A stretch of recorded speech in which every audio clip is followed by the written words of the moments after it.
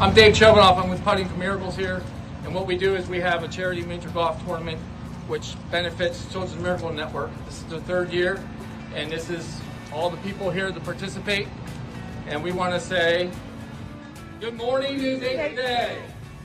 Good morning, News 8 today.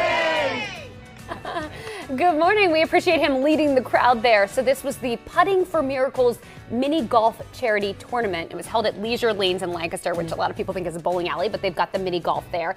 And that group raised more than $11,000 to help families at Penn State Health Children's Hospital, which is really great. It's really good. Yeah. They're